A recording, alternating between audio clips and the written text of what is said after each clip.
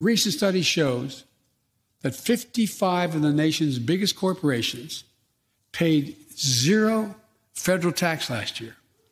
Those 55 corporations made in excess of $40 billion in profit. A lot of companies also evade taxes through tax havens in Switzerland and Bermuda and the Cayman Islands. And they benefit from tax loopholes and deductions for offshoring jobs and shifting profits overseas. It's not right.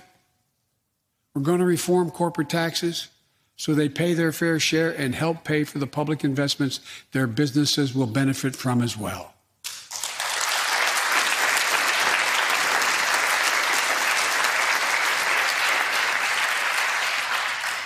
We're going to reward work, not just wealth.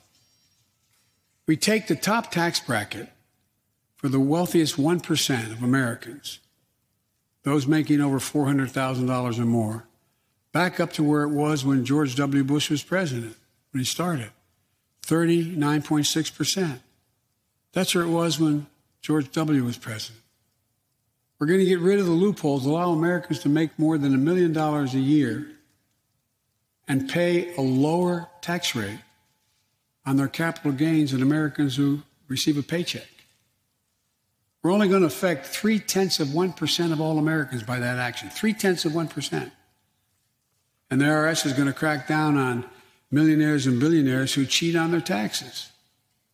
It's estimated to be billions of dollars by think tanks that are left, right, and center. I'm not looking to punish anybody. But I will not add a tax burden, additional tax burden to the middle class in this country. They're already paying enough.